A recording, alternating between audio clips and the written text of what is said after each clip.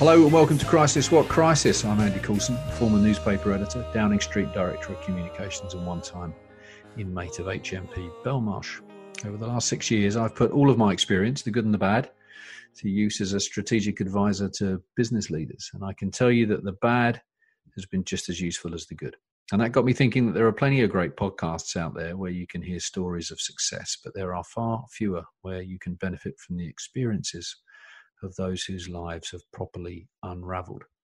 So on this podcast, you'll hear from the embattled and stoic, the shamed, courageous, ruined, damaged, unlucky and lucky survivors of crisis, all talking in the hope that they might serve as a useful guide to anyone facing down their own demons and challenges. Crisis What Crisis is generously supported by Mindstream, a brilliant company who harness the power of music for personal well-being and improving human performance. Just search Mindstream, that's Mind with a Y, on Spotify, and you'll find some great playlists. There isn't an introduction I can give to this week's guest that does her justice, frankly. I suspected that before we recorded our conversation, and I certainly feel it even more strongly as I sit here now trying to summarize the conversation we've just had. Nimco Ali is a British woman who has faced down the most difficult of personal crises, and with a determination and the most astonishing single-mindedness, she's put them to work for a positive end. Nimco is just extraordinary. As a 6-year-old, whilst on holiday from her home in Manchester with her Somali grandparents, she found herself caught quite literally in the crossfire of a civil war, forced to flee with her brothers, but unable to return to the UK. She, for a time, was a child refugee living, in fear of her life from one day to the next. But then, just about a year later, and after finding safety, she was forced to undergo the brutality of FGM. That it was organised and encouraged by her own mother, as is so often the case with FGM, well, that just provided another layer of terror and confusion for this incredibly bright young girl. What followed was a serious physical illness, a complication caused by the FGM, and ongoing psychological struggles that left all manner of other mental scars.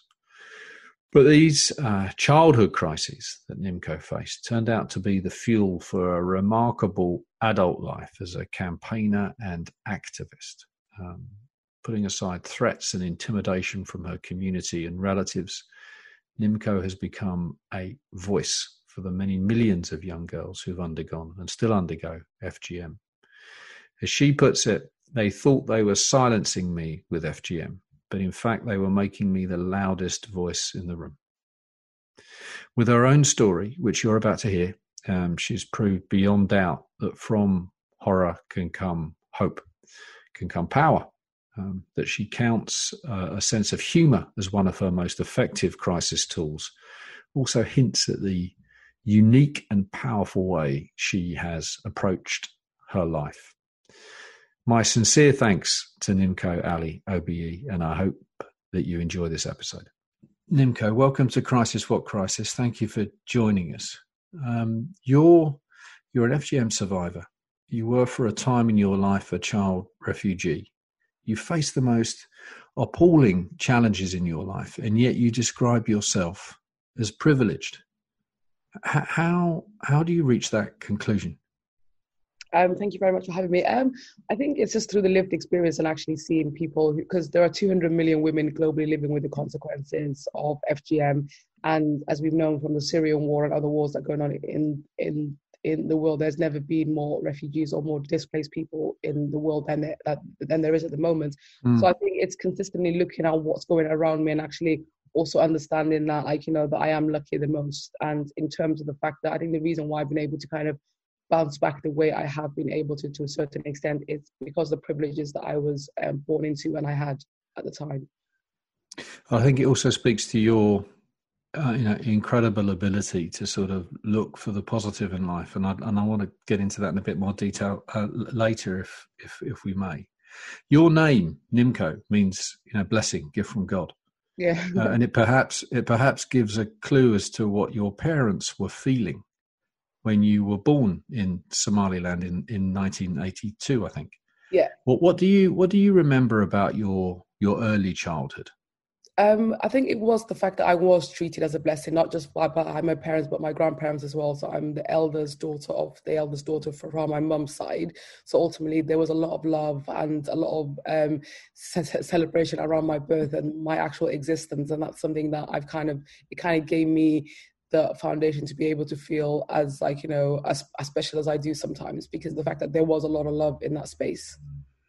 Wow, so you look back on those very early years as a foundation, then really Yeah. you think because I'm interested in talking about that today. Where with your kind of such challenges in your life, you see it clearly as right from the get go there were foundations being laid as to how you would then cope with those challenges.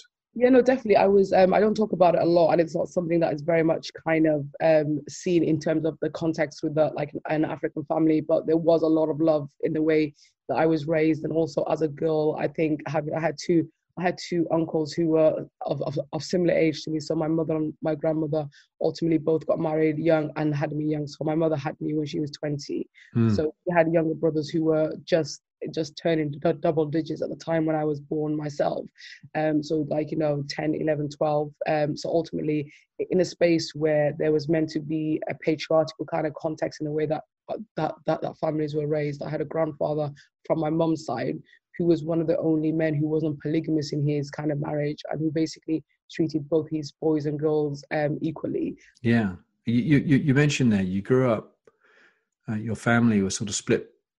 You split your time between your maternal grandparents, I think I'm right in saying, in Somaliland, and your paternal grandparents in Manchester.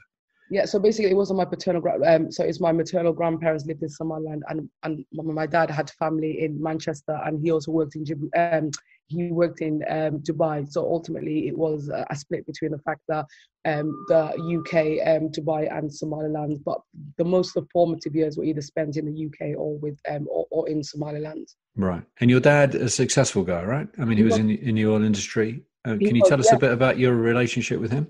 You know what? I loved, I didn't see my dad as often as, he wasn't as stable in our lives in the sense that he was materially. So we had the trappings of having a father who had a really important job, but he was also someone that was just basically in and out of our lives. And it was similar to that for my grandfather as well. My maternal grandfather, he ran massive hotels in in Mogadishu, which is the capital of Somalia. So it very much accepted that in order for you to be able to live the privileged life, then men were never really around because they were working, and you kind of, and that was kind of the way that love was expressed through through material gifts and trappings that you had. So you knew you had a father and you were loved because you could have the house and education and the trips that you were given. Yeah. But your grandfather, it's interesting. Your grandfather sounds as though he was actually, in his way, a pretty progressive. He was massively individual. he was massively progressive, and he was basically, I think he's been the fundamental anchor in my life in terms of what men are, and he's the one that really actually has raised me, that I kind of look to in terms of what real men and what real feminism looks like within the male kind of context, and also what real African leadership is. Okay. In late 1988, you're staying with your grandparents in Hargeisa when your grandfather is arrested or is sort of seized, accused effectively of supporting a revolution against the military regime. You're there when that happens. Tell me what you remember. Yeah, that's when basically everything kind of just fell apart essentially. So I remember when they came, and my mother was away at the time with my father in Abu Dhabi. So it was me, myself, my sister, and my brother that was with my grandmother and my uncles and stuff like that. So they came in the middle of the night, and I remember him being dragged out. That was kind of like the Wednesday, and then by the Thursday and the Friday there was public announcements that these men were going to be executed and everybody should be staying home under house arrest and basically not taken to the streets. And it wasn't just my grandfather, it was all the men who kind of financially supported the revolutionary army that was fighting for the independence of Somaliland, which is the birthplace where I come from. they weren't going to execute my grandfather and these men right now, because they were basically going to keep them as pawns in order to be able to get the SNM, which is the Somalia National Movement, to basically back down. They were like, well, if you don't back down, then we'll basically kill you. They were held as a threat, yeah. They were held as a threat. So then the next thing was to basically get the sons of these men. And my eldest uncle, who was basically the third eldest in the family, was in Canada at the time at boarding school, so he was kind of technically safe. But my two young uncles weren't. So there was a decision made with my mother that they were going to come back to us in the UK. So they were very much hidden. We went from my grandparents' house to a school nearby where basically the family congregated, and then we were meant to make our way from Hargeisa and then travel to Djibouti, and we had to smuggle my two uncles out. And in this kind of instant, we'd assume that my grandfather had been executed, because we the fact that this was the kind of propaganda that was going there. But like I was saying, because I'd been raised in this kind of more emotionally intelligent kind of way, which fear was a reality for me, having lived in the West and having lived in Dubai and stuff, when the shelling was happening, I don't know where my grandmother got this architectural idea, but she said, as soon as the shelling was happening, she said to stand in the corners of the room. So we'd all stand in the corner. And so my brother Mohammed, who is now a father and a grown man, was about 3 or 4 at the time. My sister was 5, I was 6. So we were all very tiny in that kind of in that kind of sense. And I remember I was the only one that was screaming, saying, I don't want to die. And it became a kind of a joke afterwards, because everybody's like, I can't believe how much Nimco loves her life. And I just think, of course I live my life. I don't want to bombs going off. I don't want to die is actually not as not as strange as it seems for a child to say when you're a 6-year-old girl at this stage, right? Yeah, when basically as soon as dusk, as soon as it got dark, that basically the bombings would just happen. And I was thinking this is just crazy. But I mean, the point is that this wasn't a sort of slow slide towards this moment. There weren't sort of even days or weeks of preceding this horror. It was literally day one, you're on holiday with your grandparents. Day 2, you are immersed in this. Well, it's just a civil war that one imagines as a 6-year-old girl. How on earth can you begin to rationalize it and understand it? Exactly. With bombs exploding around your head? Yeah, no, definitely. And it was just it was kind of weird, because there was I always felt there was a level of as soon as we got out of the house and the shelling would kind of stop, there was a level of security that I felt with my grandmother, and we had to dress my two uncles up as boys as we were leaving the city to get to Djibouti. You flee the city then, and you head to Djibouti, to your aunt's home. How strong are those memories, Nimco, of the journey? Because it must have been utterly terrifying. You're in the back of a truck. You've been hidden. It's through the night. I mean, what do you remember of that? I just remember it. It's weird. I was just fed up. I think that was my kind of thing, was the fact that I was never happier or more keen to get back to Manchester and anything. So I was just extremely just fed up. So we had not just myself. So it was my 2 uncles, my 2 siblings, my auntie, my mum's younger sister, and then we also had my grandmother's sister and her kid. How long was that journey? I think it was definitely a few days, because we stopped at separate cities, and as we were leaving Hargeisa, which is the capital, my mum was coming back in, and she was heavily pregnant, and I remember hearing her voice, and this is something that I told my grandmother, and my grandmother was very much shocked that I even remember it, because I was having a conversation with my brother in English, because he said he wanted to go to the toilet, and I told him to shut up. There was no toilet. So my mum must have heard kids speaking, and she called out my name, and I said, I can hear my mum. And my granny just thought it was wishful thinking. So she went back in, so she didn't find us. And I didn't see my mother for another week when she got to Djibouti. Right. Oh, I see. Yeah. So that's just an appalling situation. I mean, when you look at your eventual resilience, your resilience now, as a astonishingly kind of strong woman. Do you think some of it was forged? We'll get on to, obviously, the other events in your life, shortly. But when you look at those events, that shock, do you think that kind of forged some of the strength that you had later when you had to confront other issues, but also now, do you sort of look at it and think, actually, that was, although I was only 6, that was formative?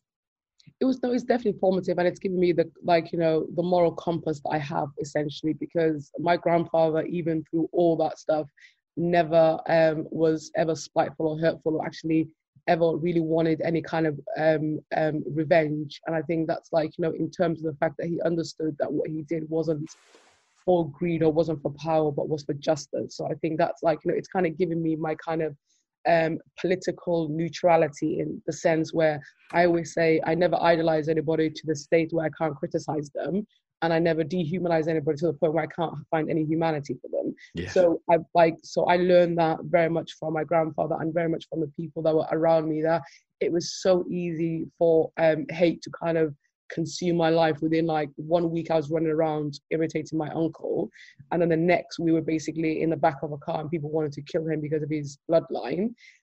So to be in that kind of different spaces within a split second, it's made me very much more attuned to the way that people communicate, and the way that hate can sometimes come as as a powerful tool beyond love. Beautifully put. Can we move on? Because it really isn't that long after. No. You were 6. When you're 7, you are confronting a different type of horror. Can we talk about the day itself? Because the day you became a victim of FGM, because as I understand it, you had a sort of sixth sense on that day. Yeah, it was just there was several months in between. So by the time we'd got to Djibouti, we were settling in, and because the all kind of Somali passports were cancelled, my mother had to kind of apply to come back to the UK as refugees, and so that was the process that was kind of going through. And the fact that as a 6 turning a 7 year, so I turned 7 in that kind of time. So it was around, obviously it wasn't until the next year that we left. So December had passed, and at least 6-7 months that we were in Djibouti. Ultimately, the conversation was being had about the FGM, but I had no idea what it was. So in the sense that I knew what was there was some kind of celebration or ritual that was being planned, and it was more essentially from the context of the fact that these kids are never going to come back to this country, so therefore they're going to live in a Western society. So therefore, how can we make them as Somali as possible? Is to give them FGM. And if you think about I think about it right now, that my mum was 27 at the time, and I had started to have these conversations with her just in the latter 3-4 years since my grandmother has passed away. I think the level of what's the word, consideration that they took to make sure that the woman that would cut us would be the same woman that cut them, who's ironically still alive. Really? Because it was the same woman.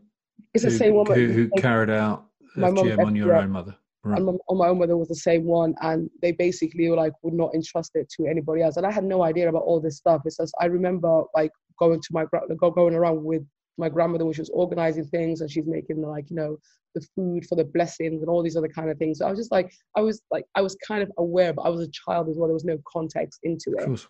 So when we basically had to go and have a shower in the cell, basically go cleanse ourselves before we had the FGM, I didn't go to the bathroom. I ran behind my grandmother and went to the door, and then just saw this woman, and I just thought she actually, because the nanny you used to tell us really nightmare stories of women that came and kind of kidnapped kids and ate them and all this other kind of stuff. So I wasn't thinking she was gonna do FGM. I just thought she was somebody that was gonna do something horrible to me. So I remember running out and running away, and then I went to go find my cousin who's very Mancunian, who was also stuck in Djibouti, and I was about to tell him what was going to happen, and I was this woman's going to eat me or whatever, and then my mum was basically I can't. So then my mum came out of nowhere and basically just grabbed me and took me back, and she's like, I can't believe that you were going to tell a boy what was going to happen. And I was just thinking, actually, I don't know what is going to happen. I don't know what you guys are actually even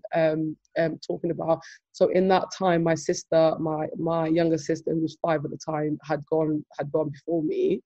And then I came back, and then I got scolded by the woman by being called a brat and saying, do you know how hard it is to find any kind of antiseptic and all these things during the middle of a war, and look at me running away and not being grateful. So, and I remember it wasn't actually the physicality and the pain of the FGM. It was also this whole thing of just being like chastised for actually not wanting something horrible to happen to me, which I just found like immensely confusing.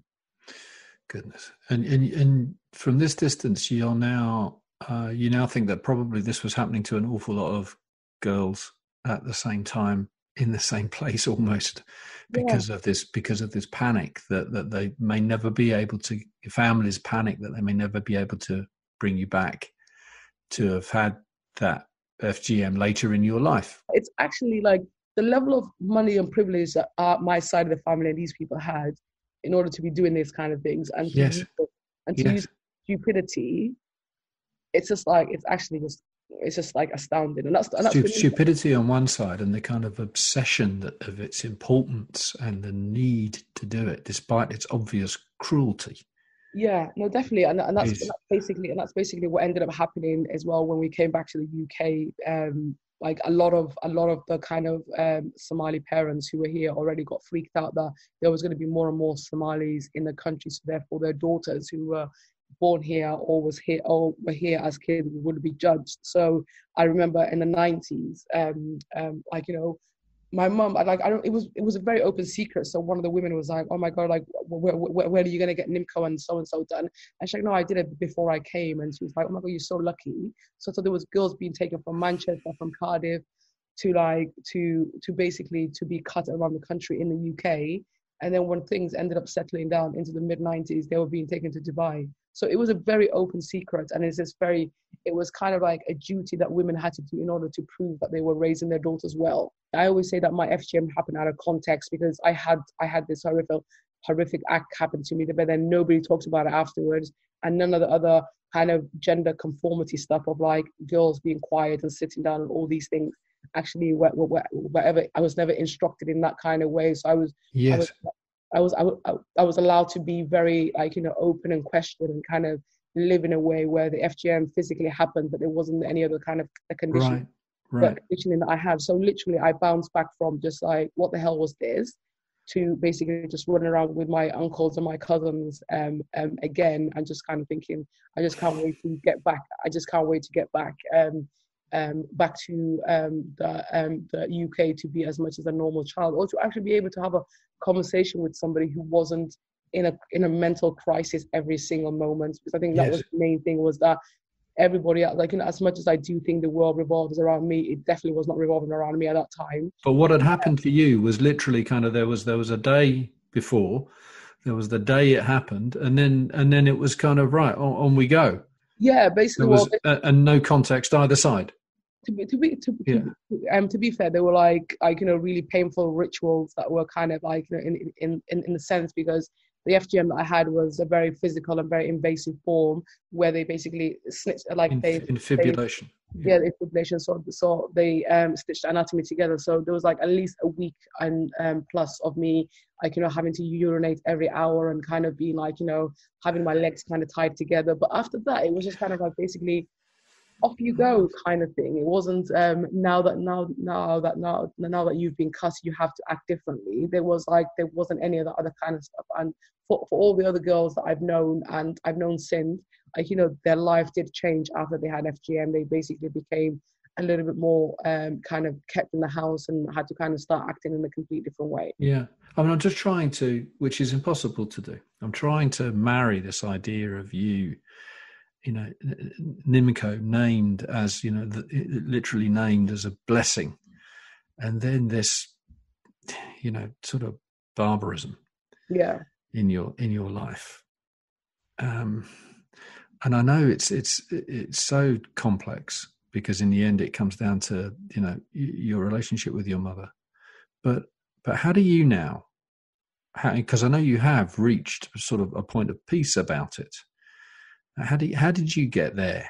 It took a long time in order for me to be able to make sense of it. But in like, through the kind of the last stages of my grandmother's life, I ended up like really understanding like, how little power that my mother had about the issue of FGM, but how much power she had over everything else. So in the sense, again, coming back to the position of privilege, I have been raised in a sense where I was freely educated. I went to a Church of England school.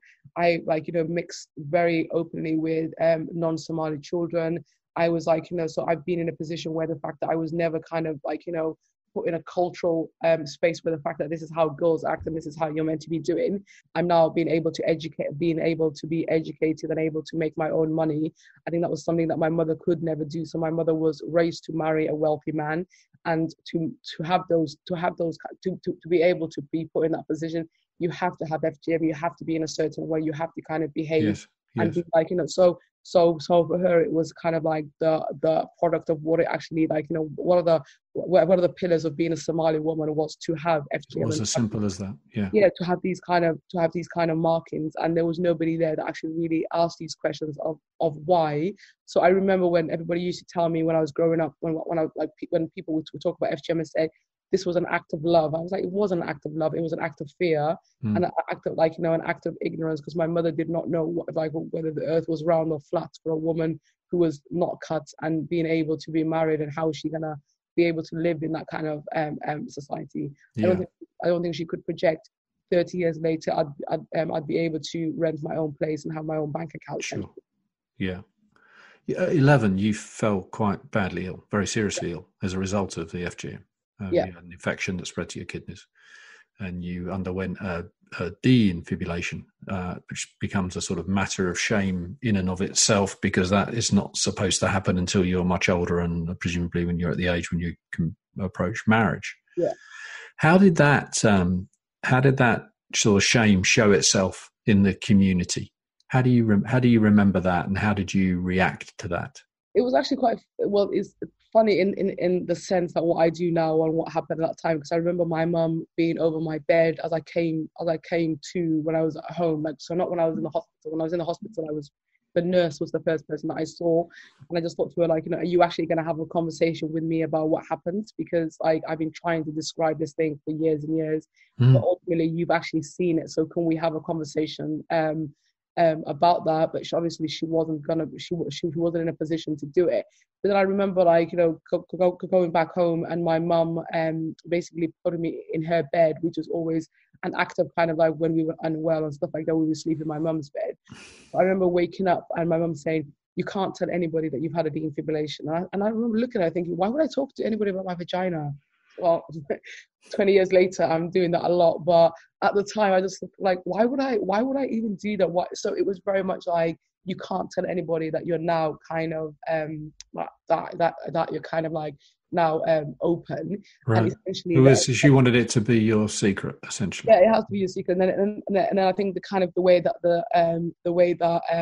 the shame kind of manifested itself, or kind of like hiding the secret from like others, as though as those Somali women, I'm not sure, maybe they were, but listening to you going to the toilet, the whole point is like, because I could urinate more freely, that would if anybody heard that, then they would know that I was that I wasn't stitched up. So I would literally flush the toilet before I went to the toilet, or I'd put like toilet paper down or whatever. So the idea of actually making any noise when you go to the toilet was actually something that you're an 11-year-old girl. Yeah, and that's the way you're policed. And I used to think, and I used to sit there, the older I got, as people in the public sector and like child protection and stuff like that, I was like, do you understand how weird it is that people are so fascinated about a child's anatomy? Do you not find this extremely strange? And nobody seemed to find that strange, because we were brown people, and brown people weren't judged the same as like white people were in terms of the way that they react to children and their anatomy. Exactly. This is what I want to ask you about, because one of the most shocking aspects of FGM, I think, to people listening to this, is that in many ways it's a sort of horror in plain sight. Yeah. That for girls who suffer it in this country, too often a blind eye is taken. And that happened to you with teachers. Yeah. It happened to you with doctors in that hospital, presumably. Definitely. No, when you came back to the UK, it was seen as a kind of cultural thing that we shouldn't get involved in. Is that right?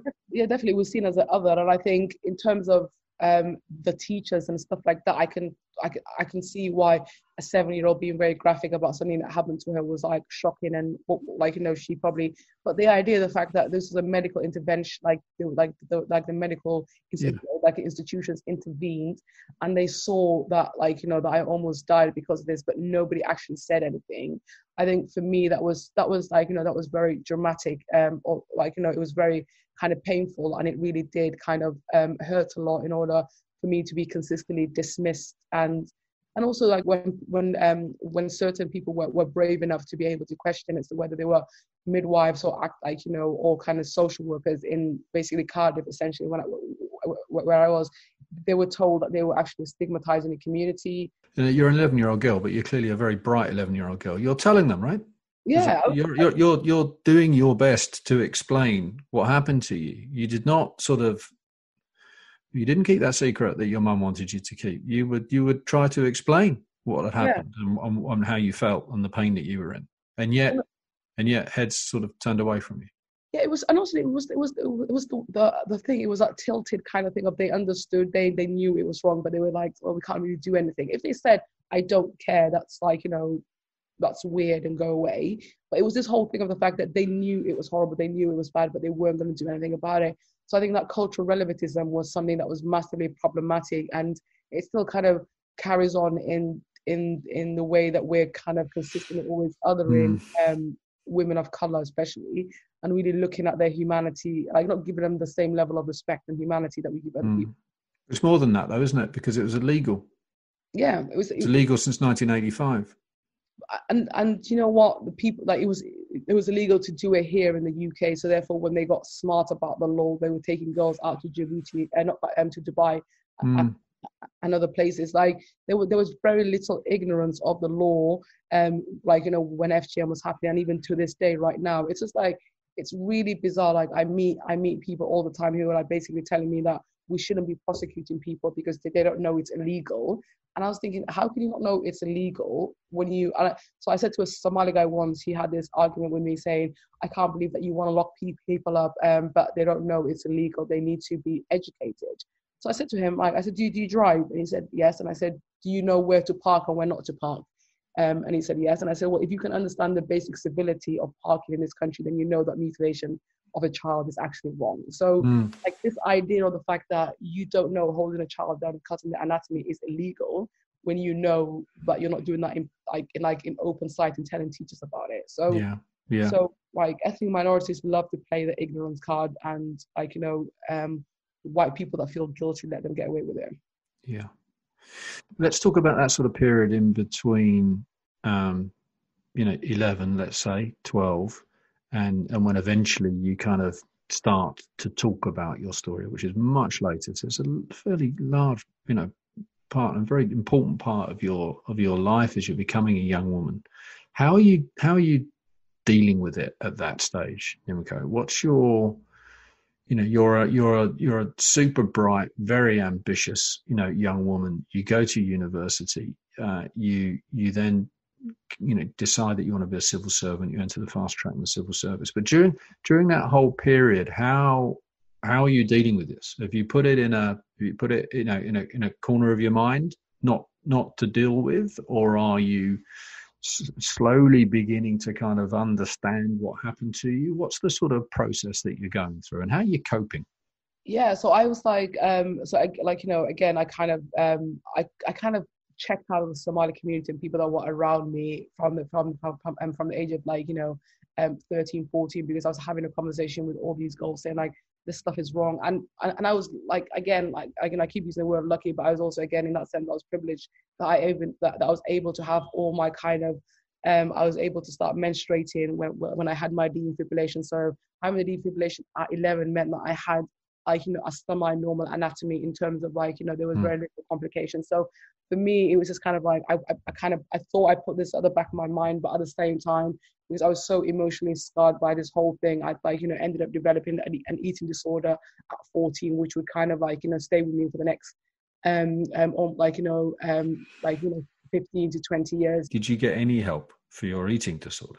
No, I didn't. I didn't actually kind of check into or therapy or start having conversations until a lot later in life, which is kind of like recently, because in that sense, otherwise it was just they were just very much me, myself, and I. And I wish I'd actually done a little bit more about it, because even when I got into activism, like, you know, that the eating disorder again took that kind of like heightened step, because again I was dealing with the same kind of like, you know, backlash and issues I dealt with when I was a child. I was questioning this kind of issue. But Nimco, how are you doing this? You know, I mean, how are you people listening to this? I'm sure they feel the same way as I do. They're just sort of, you know, obviously full of sympathy even from this distance. It's just a most appalling story. But how are you? You know, what is it about you that is able to kind of you know, drive through these things? I mean, it's an astonishing strength that you have. Do you know what I think? Like, you know, and I'm not like, you know, I'm not as religious as like a lot of people, but I think it is that kind of. I think I realize that I'm not the most, like, you know, I just don't take myself seriously. I think you can feel like, you know, you can feel sorry for yourself, and you can kind of like, you know, suck it up and kind of do things. But I guess it's being a Capricorn, as I like to tell my niece. That's how I kind of. I think that's the only thing that can really explain my kind of quirky ways, essentially. But I also think like loving my grandfather, understanding him, and having a passion for history. I think history in terms of the things that really kind of spoke to me, and academia was something that was very much like gave me kind of comfort, essentially. Gave you comfort because it gave you a wider arc in which to understand.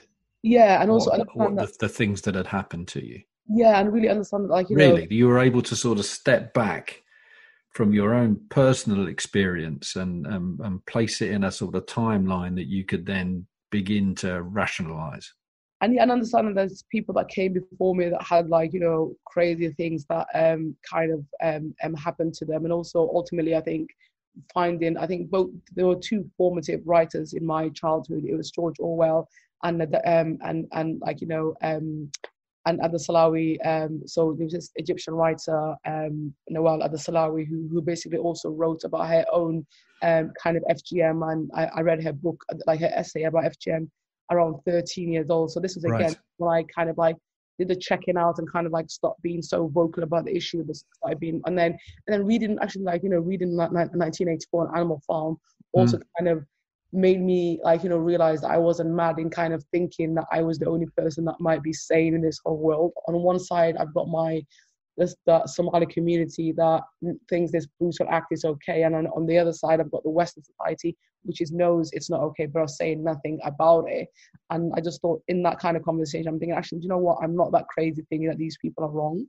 So it's but one of the there are so many elements to this, but one of the, you know, one of the most upsetting elements is the idea that you're alone through all this. No, definitely. And I mean, at what point did you? I want to talk about the moment when you, as I understand it, almost accidentally told the story publicly for the first time. I want to talk about that in a second. But before then, you know, to be able to do that, I suppose, before then, when was the moment when you stopped feeling alone? Do you know what? In this journey, I don't think I've always been, and this is the thing that my history teacher used to say, Planet Nimco, Population 1, come back to Earth.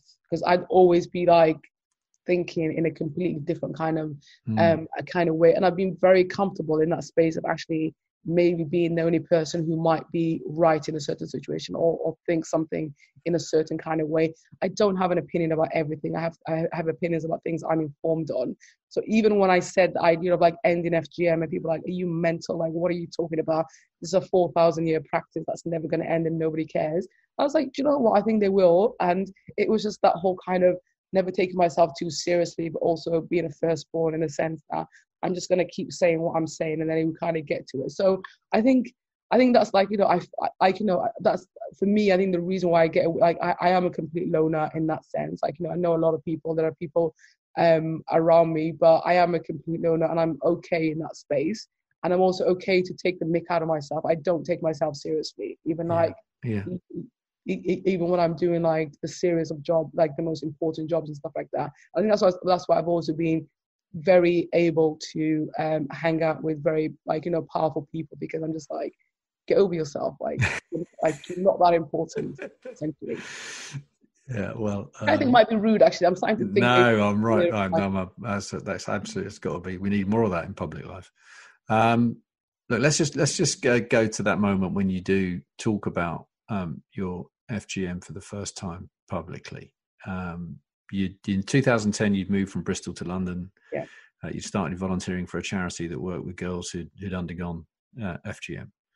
And one of the girls you met there invited you to an art exhibition, as I understand it. She was holding about her experiences, and when she's on stage, she freezes. You're there, presumably in the audience, and she freezes, and you take it upon yourself to go onto the stage to help her through, to try and persuade her to kind of continue with her talk. And in doing so, you start to explain to her what your experience was. Not realizing that you were both effectively on the microphone, that you were effectively mic'd up. Is that correct? Yeah, no, and it was also my second date with my first ever white boyfriend. So I decided I was going to start dating white men. And this is right. Actually, you know what? It was really interesting because I ended up I moved to London, and I ended up signing on for Match.com, because I thought nobody talks to me about pubs. I don't drink, so it's like, how can I get, like, you know, it's like, so I remember saying to that boyfriend of mine who ended up like staying in my life for a while, I said, oh, it was like shooting fish in a barrel. So I just very narrowed it down. I was like, I need to, like, you know, I think there's only two people I really get along with, is like Somaliland men or white English posh boys. So I need to find, like, you know, where can I find them? Right. And I remember registering and putting it on my credit card, and that credit card being still sent to my house in Bristol, and my mum opening it and being so horrified, and like basically saying that being on a dating site was akin to prostitution. And I was like, well, it's actually not, but whatever. So I was already kind of like, you know, having these kind of like little tips with my mum and so on.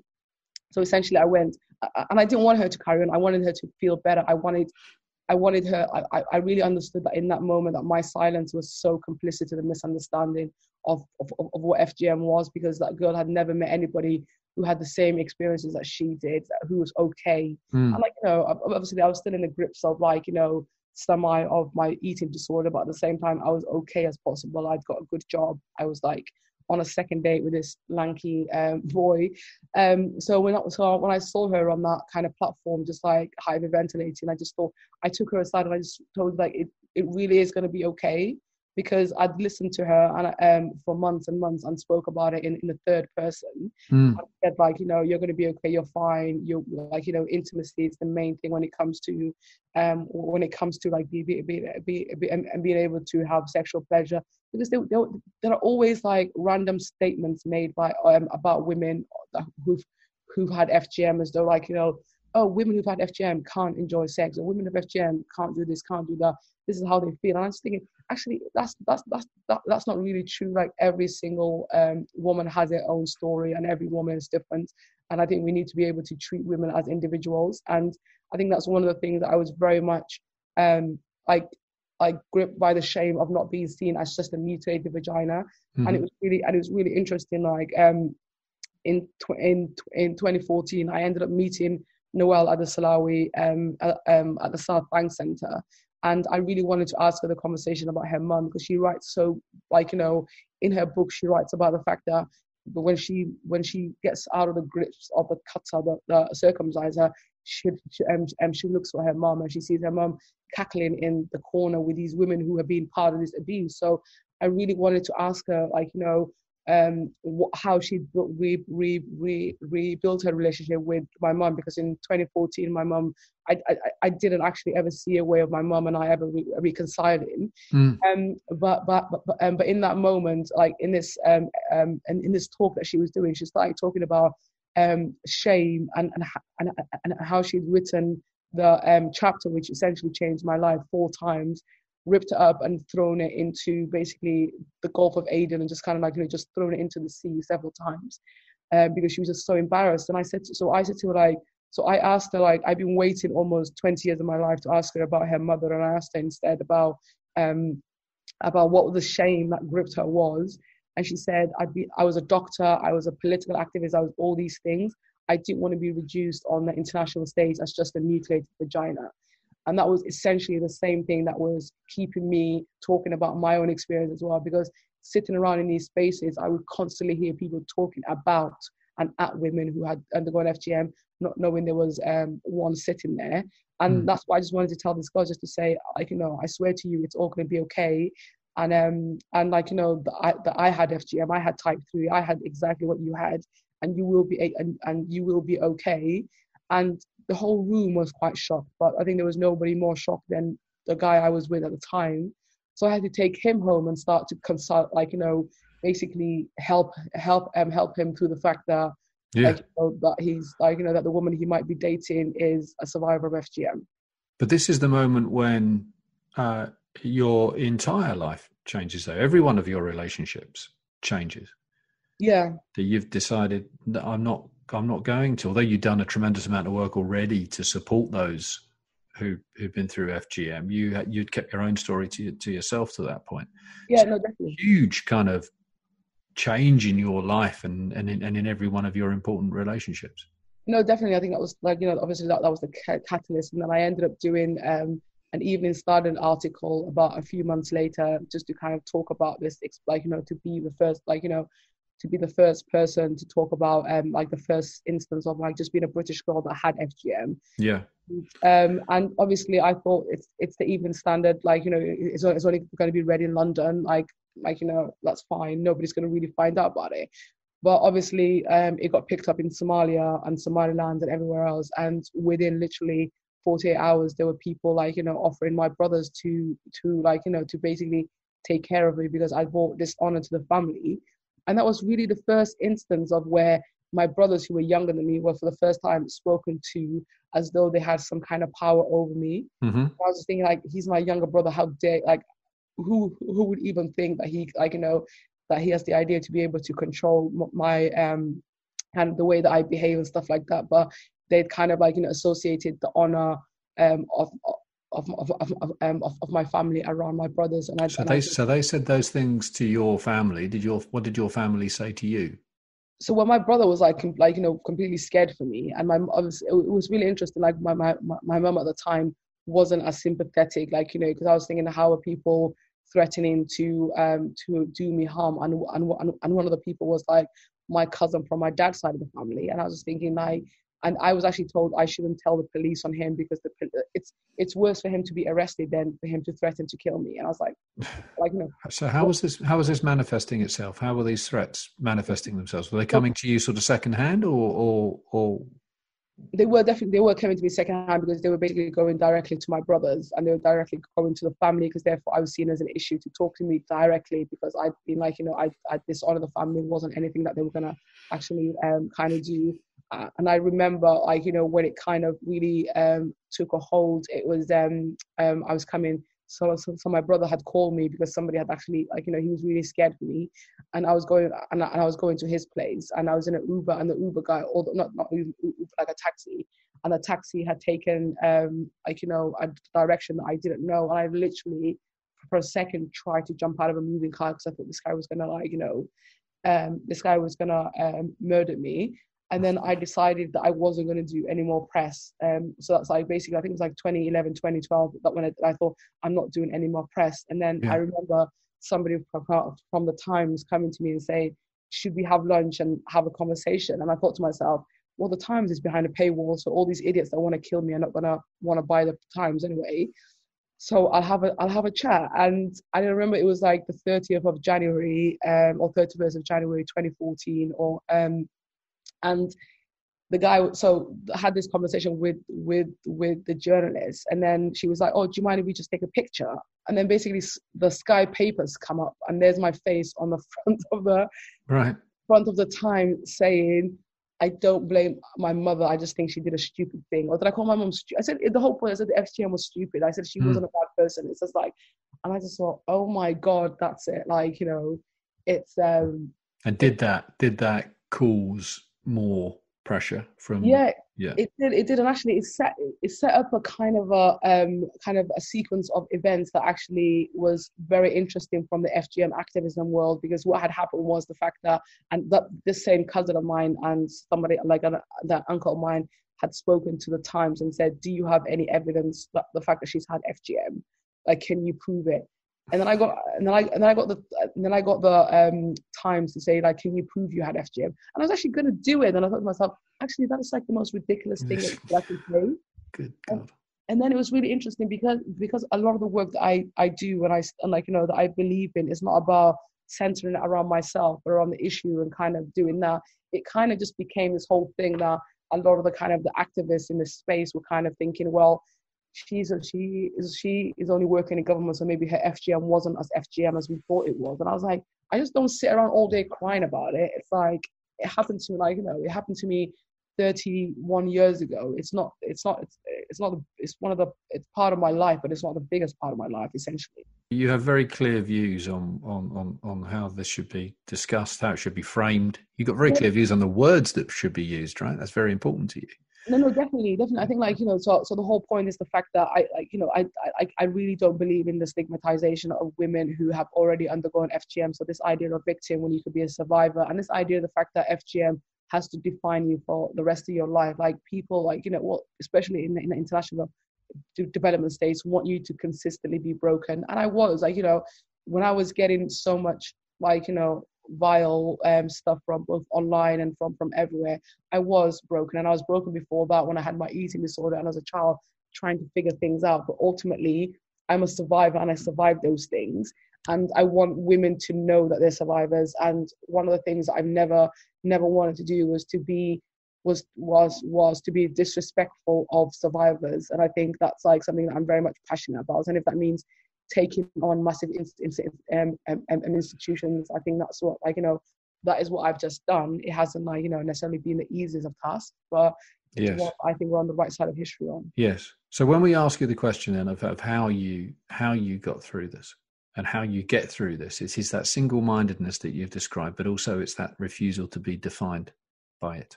Yeah, no, definitely. It's like I'm many things, and FGM is something that happened to me. It's not something that defines me. So I've, like, you know, I've had several things happen to me, and I think what kind of defines me is, like, I think my sense of humor and my ability to kind of get on with it, I think, is more a characteristics of who of who I am rather than the FGM itself. Can we just talk very quickly about sort of FGM in a UK context? Obviously, we touched on it in terms of when you came back, that kind of turning the blind eye. How would you characterise the UK's attitude now towards FGM? And you know, we see the numbers, the sort of official picture that's painted. Politically, things have changed dramatically. I mean, in 2009, actually, I remember with David Cameron, you know, there was a real kind of shift in attitude, which led eventually to, you know, even more kind of legal change. But how would you characterise the UK and FGM right now? I think we're kind of going backwards in the sense that, like, you know, like, so basically what FGM has become, like, you know, a buzzword in terms of fundraising and all these other kind of conversations. Do we need to be fundraising in order to end FGM here in the UK? No. Do we need to be making sure that social services and other integral parts of child protection mechanisms ensure that, like, you know, girls who are at risk of FGM are protected? Yes. So I think we're trying to, because we've been so successful in the sense of actually being able to kind of get it onto the legislative kind of frameworks and mainstream it, it means that people are now saying, oh, we should be doing things on the community level. FGM has never happened on the community level. It's been an organised crime, and it's been something that the state has ignored. There's like a hyper sensitivity of not offending people that we're basically, again, starting to push young children into spaces of real intolerance. And I think that's kind of like, you know, massively problematic, especially for secular Muslim women like myself. Okay. You've done amazing work, Nimco. I mean, on a number of different fronts, from, you know, counter-terrorism with the Home Office, you know, DFID the DFID-funded kind of anti-FGM, social change programs. You stood for Parliament once as well, didn't you? I did, for the Women's Equality Party. And again, you know what? I haven't, I think that's the only thing that I would put next to doing the FGM stuff in terms of like the vile stuff that I got. And really? People consistently ask me, like, would I stand for Parliament? And I was like, I really don't want to die. That's my main thing. It's like if I stood for Parliament in a non-Labour seat, because I don't think I'd be able to represent the Labour Party as it stands, and I was going to win. I know people would be so threatened about the idea of someone like me surviving everything that I've done and still being able to stand. Really, Nimco? Yeah. You would not do that for fear of your life. Yeah, no, definitely. You think that would be almost an insult too far for those people who hold those, or the views the views that how dare I be proud to be Muslim black woman, but also not represent the things that they demand me to represent. So I think my individuality has very much irks a lot of people. Is the sense that I always said that FGM was meant to break me, but it kind of made me the loudest person. It was something that I wasn't essentially that ashamed of. Maybe I was scared of the pushback that I would get, but I wasn't embarrassed about the act of FGM because it wasn't something that I did to myself. So yeah, no, I definitely I believe in democracy and I believe in politics, and I enjoy politics, but at the same time I also kind of want to stay alive. I don't quite know what to say to that, because it's that's in itself is sort of evidence that there's crises that you've been through your life are still kind of on your shoulders. But what I would say as well though is that you found being a member of Parliament isn't everything, right? Yeah. and you've found politics isn't everything. You found so many ways to get your message out in such a powerful and constructive way. I do believe you received your OBE in 2019. A wonderful day for you. How did your family react to that? It's like, what? It was like I was having a conversation with my niece the other day, and I said, "Oh, I'm going to do something. Would you be impressed?" And she's like, "But you've already got an OBE, so you've impressed me anyway." And for her to say that as a 9-year-old, I thought, "Oh my God, actually, it does actually really mean something." So it was my sister was excited, my niece was excited, my mum not so much, because obviously she wouldn't want me to get an award for doing anything other than talking about my anatomy. Tell me about that conversation when you told your mum that you got an OBE. Yeah, she was like, what did she say to you? She wasn't that interested. She's like, I said, "Do you want to come?" And she said, "No." She said, "I don't bow down to anybody but God, so I'm not gonna curtsy." I don't think they want you to bow down to them, but whatever, mum. But yeah, it's like it's So that wasn't about the Queen, was it? It wasn't about the Queen, and it was also about the fact that that I'd got it for something that she actually just thinks is like completely kind of like semi kind of ridiculous in terms of the stuff that I do, because like it's not a job that she can tell her parents like, "What does Nimco do?" And she's like, "I don't know what she does. She just lives in London." It's her kind of thing. Yeah. Well, there's a sadness there, but I mean, it's what her daughter has done is is just almost beyond comprehension. It's also kind of funny in a weird way. Well, but it's just incredible. Nimco, it's an incredible story, and thank you for the work that you do. Thank you for giving us your time today. It's been an absolute privilege to sit and chat to you about it. Thank you just for being so frank and honest and just so incredibly powerful with your testimony. We really appreciate it. We end all our podcasts by asking our guests for their crisis cures. So these are 3 things other than another person that kind of help you through. What would be your first? Humor. I think find humor. Yeah. Somewhere. I think that's the kind of like that's kind of my and you find humor everywhere? I do. I was like, and I really, really do find humor in the people around me, and it's one of the things. And I also kind of, I think, praying as well, but not praying in a way that is like, as in terms of a ritual kind of religious thing. But I do actually think that the power of manifestation and prayers is like it's like a thing. Sometimes I manifest the unnecessary things. So sometimes I'm like, please let there be a hot guy and a black cab that drives past me that I need to know like that. And sometimes it happens, and I just think, damn, why didn't I just like pray for something, like, manifest something else? So I do actually believe the fact that we can manifest kind of things. So that's my other kind of way of praying in a weird way. Okay. Can you give me another crisis cue? Another crisis cue is like there's a really good app called Pattern, which is about like your star signs and stuff like that. So I do like, I've become more and more kind of really connected to the fact that I think, like, our life paths are kind of charted before our birth, in that kind of sense. And sometimes really, you're a great believer in fate.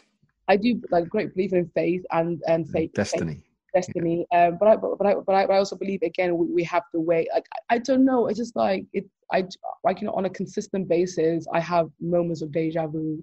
So I also kind of believe in the fact that, and this is the thing about the human spirit, is the fact that we actually assume that we're more important than we are, rather than just thinking that we're just a grain of sand in a broader kind of conversation and in a broader kind of landscape. And I really hold true to that. I really hold true to the whole point of the fact that I am just a grain of sand, and, like, if it's meant to happen, it's going to happen. That doesn't mean you have to be lazy about it, but I think you just have to be not so hard on yourself. And you got one more for me? Is there a book or a song or is there a particular place you go? I think Spice Girls are always very much fun. I think, again, this is what I mean about somebody that doesn't take themselves seriously. I really, really do believe that the Spice Girls were fundamental to my activism, in the sense that they were these kind of like really cheeky women that essentially took on the patriarchy in a different way. So I definitely have you met them? Have you been able to tell them that? No, I haven't actually, but I was once asked to say what my favorite quote was. Yeah. Like, I said, if you want to be my lover, you've got to get on with my friends. Nimco, that's amazing. Thank you so much for your time today. And as I say, an astonishing story, beautifully told. Thank you.